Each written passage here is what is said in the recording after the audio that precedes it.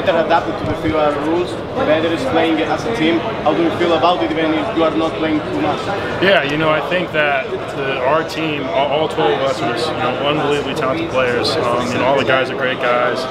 Regardless of who's playing, we all cheer for each other, all support each other. It just goes to show how deep we are.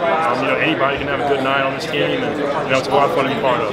What is the most important thing for the chemistry in the group, for the chemistry of a team that is supposed to go with everything to the next round and that it's expected to win the title? I think that obviously it's a new group of guys, but from day one, it matters who you pick. We've got all great guys on our team. It speaks a lot to USAB and their organization on who they pick. And the coaching staff is unbelievable. The more we play, the more we grow together, and it's just going to be a lot of fun.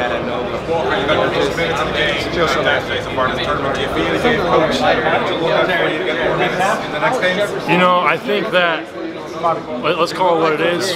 We've beat every team, and that's the most important thing. Coach does a great job of obviously, having 12 guys on a team that are all very good players. It's very difficult to play all those guys, but any given night, anyone go out there and play well. All the guys are cheering for each other. It's a lot of fun to be part of. And all the stuff. A lot, yeah. I have.